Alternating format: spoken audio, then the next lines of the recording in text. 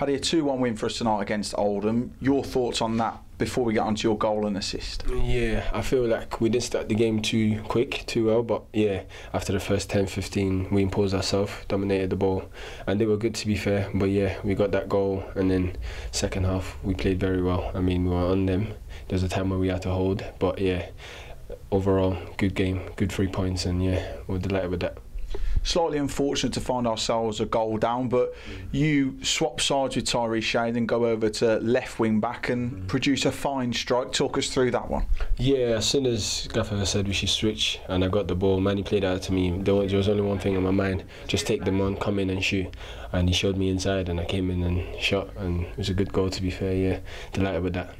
And into the second half again, you cut inside, and rather than opting to shoot this time, it's a ball clipped over the top and Connor gets a toe on it, and you know, it's a brilliant team goal in the end. Yeah, it is. I mean, Connor's been in fantastic form, and as soon as I saw him I knew if I could just get in there he would score, and that's exactly what happened. Yeah, I'm delighted for him, delighted for the boys. I mean, it was first class, and yeah, 3 points on to the next.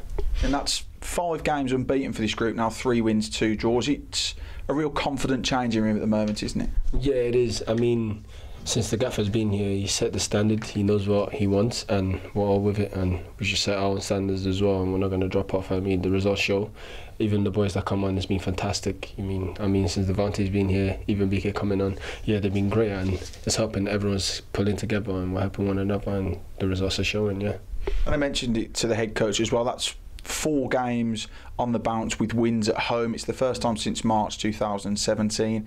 This is becoming a real tough place to come to, isn't it? Yeah, I mean, this is how it should be, you know what I mean? When we play at home, we should be winning games. I mean, the fans has helped as well. It's helped, like the way they were, be it for at the start of the season and the way they are now is different, and it's helped us a lot. I mean, just a lot of positives to take from the game, and yeah, the home games are just feeling better now, and it's good, yeah. I was going to mention that on a final note. What's it like for you hearing all of those chants, especially when you equalised, and you know, you're showing everything for this team at the moment, and you know, when you're hearing your name chanted, that must be a really good feeling for you.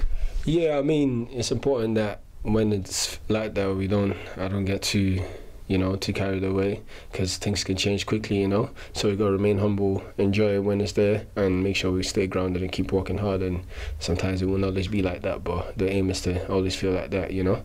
But yeah, I'm delighted today, so I'll enjoy it and keep going for the next.